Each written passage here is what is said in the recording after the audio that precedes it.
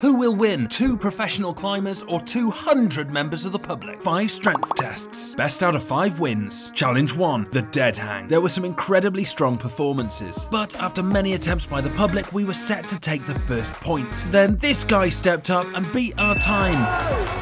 Challenge 2, how many kilos can you pull? Again, there were some strong pulls from the public, however, our score was looking safe. But right at the last moment, we went 2-0 down.